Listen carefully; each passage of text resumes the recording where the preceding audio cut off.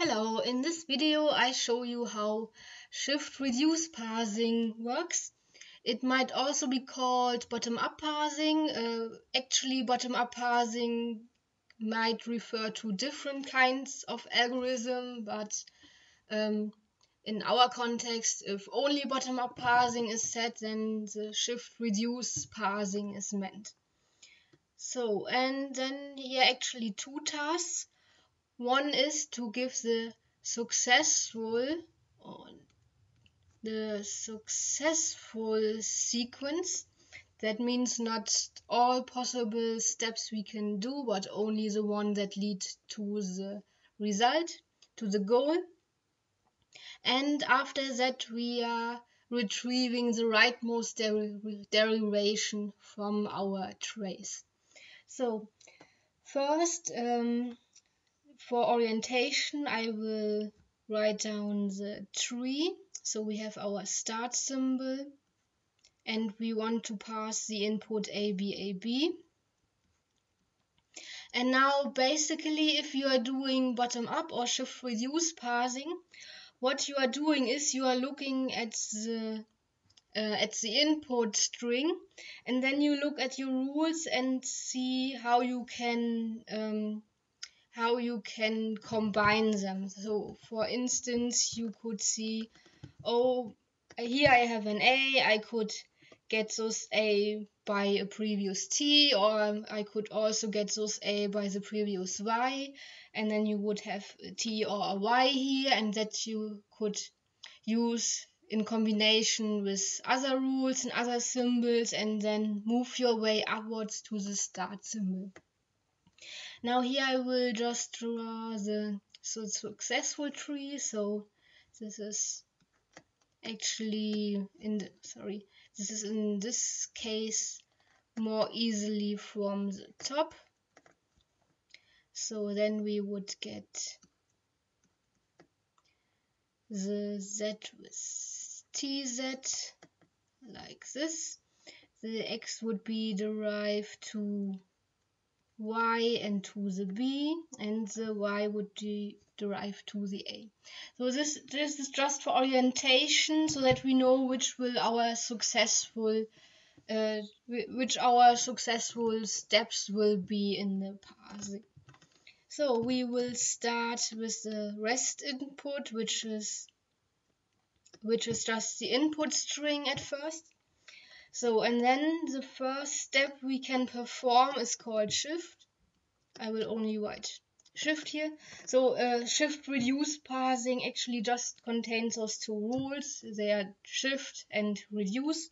So shift means I'm shifting the A or the leftmost symbol from the rest input onto the stack. So at the second line I will have an A on the stack, and my rest input, that's everything but without the symbol I shifted, is now BAB.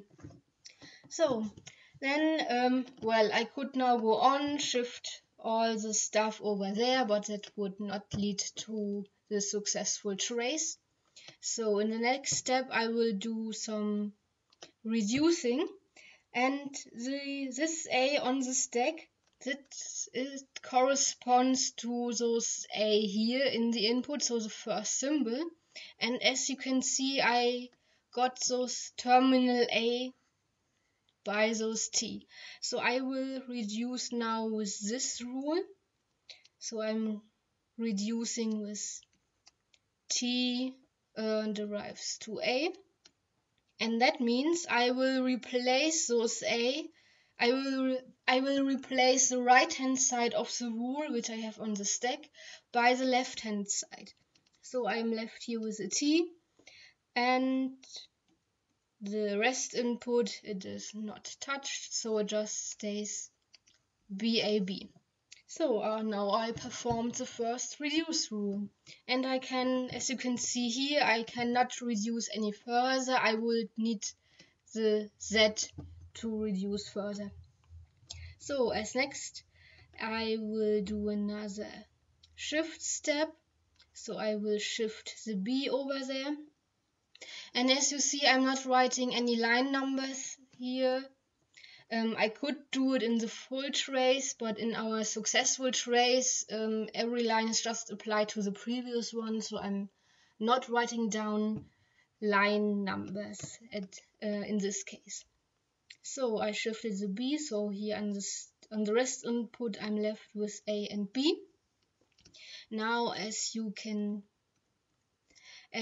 see here, I can now use the B to reduce it to the Z. Oh, I'm sorry, I forgot to keep the T. So here I have the T, then I shifted the B over there, and it's now right of the T. Sorry. Now I will reduce the B to the Z, so I will use the reduce rule with Z expands to B, or Z derives to B. So then I will have the T from the previous step. Well, it would be, I think it would be more correctly to keep it white, just to make this clear that it's not touched. Now I accidentally changed my pen size. So the B is now replaced, because the B is the right hand side of the rule, the B is now replaced by the left hand side, which is the Z, and the rest input is not touched. So, and now as you can see here, I will use another color. Here I can now combine the T and the Z to another Z, sorry. So I will use this rule for reducing. I will reduce with Z expands to TZ, and that means I will now replace both T and Z by another Z, and as always with reducing, the rest input is not touched. So, and now I'm going on with it. I will reduce, I will later reduce the A, but now I have to shift it first. So I will perform another shift. I will shift the A over there, so I'm left with the Z and the A right of that. Then now I can reduce the A, and I have to scroll down a little bit. So I will now reduce with this rule, Y expands to A. So the Z is just kept, the A is replaced by the Y, and I will not touch the rest input. And yeah, the color is now not correct, to save you some time. So now you can see the next step we want to perform is we need to shift the B so I can combine it with the Y to the X. So I will do the shift. Now the B is here, and the rest input is empty, so I put here the empty word. And now I can, in the next step, I can reduce the X, the Y, and the B with this rule. So I'm performing a reduce with X expands to Y and B. The rest input is not touched, there's nothing left to be touched. So I will replace the Y and the B, which are on my right hand side, I replace them by an X. And now in the last step, as you can probably see, now I can reduce the Z and the X to the start symbol with this rule. I have to scroll down again.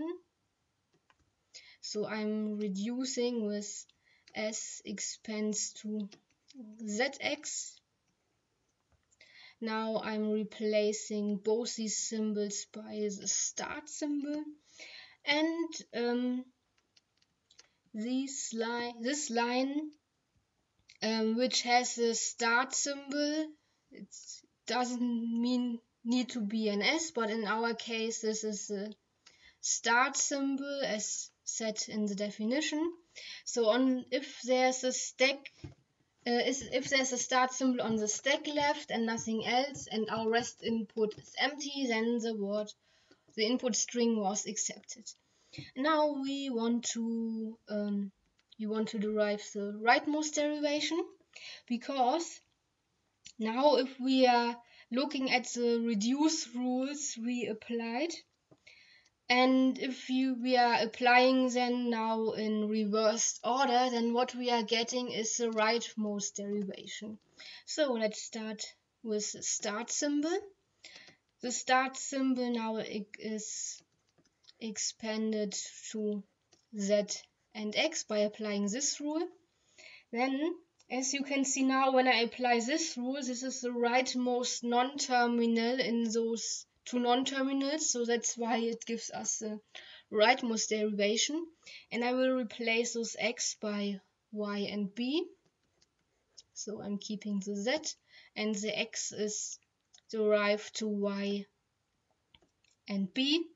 Then the next rule we are having here is Y expands to A. So I'm keeping the Z, the Y is replaced by the A, and the B is just kept there. Then the next rule we have to apply is Z expands to TZ. So we are getting TZ AB. Then the next rule is Z expands to B. So I'm keeping the T, I'm replacing the Z by our second B. And then when I apply this rule, we are getting our input string again. And here you have now the rightmost derivation, which we got out of our shift reduce parsing.